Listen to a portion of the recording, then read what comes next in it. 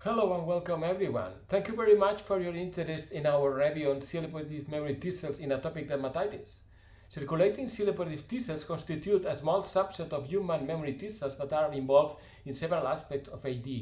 The function of these cells corresponds with the role of T cells belonging to the skin-associated lymphoid tissue and reflects different mechanisms of AD.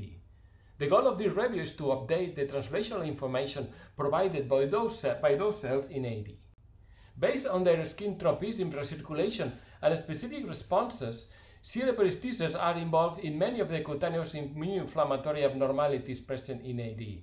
CLA-positive T cells' effector functions relate to Staphylococcus aureus, abnormal Th2 immune response, biomarkers, clinical aspects of the patient's pruritus, and the mechanism of action of target therapies. For instance, Staphylococcus aureus, IL-13, and CLA are closely related in AD, since the production of IL-13 by the superantigen interaction B CLA-positive T cell axis correlate with patient severity, plasma levels of CCL17, and also with plasma levels of IgE to Staph aureus.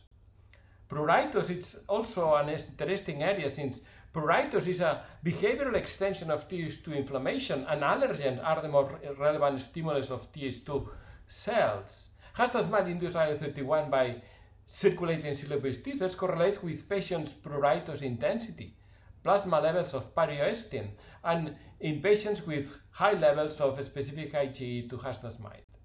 In conclusion, the role played by circulating CLA-positive T cells in AD goes beyond their skin homing capacities and constitute a key cell in the different aspects of AD, such as Staphylococcus aureus triggering role in AD through the CEP-CLA T cell IL-13 axis, understanding CCL17 as a biomarker, which is mechanically linked to CLA-positive CCR T cells, memory Th2 cells, the role of allergens and IgE in IL-31 and patients' pruritus, and also in the mechanism of action of target therapies and the clinical evolution of the patients.